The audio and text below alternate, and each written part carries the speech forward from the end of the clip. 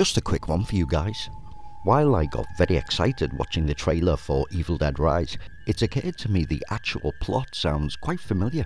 Demons possessing residents of an apartment block. Then I remembered Lamberto Bava's 1986 all guns blazing shocker Demons 2 is in delightfully similar territory.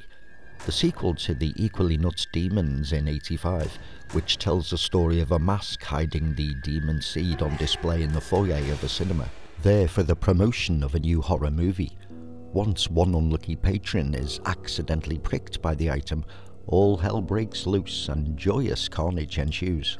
The following year, Demons 2 gave us an equally bonkers premise, when this time the infestation comes via a horror movie TV broadcast. If you haven't seen them, both are equally crammed with big frights, inventive gore and copious overacting. And if that's not enough incentive to watch, both are produced by horror legend Dario Argento. Back to The Evil Dead though. Of course the demons are unleashed via the book. Sisters Beth and Ellie, along with her children, battle the malevolence, this time in Ellie's apartment in LA.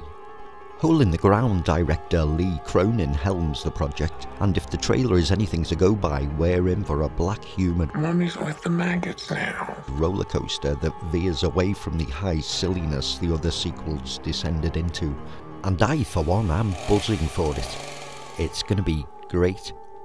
Sorry, I'll stop now.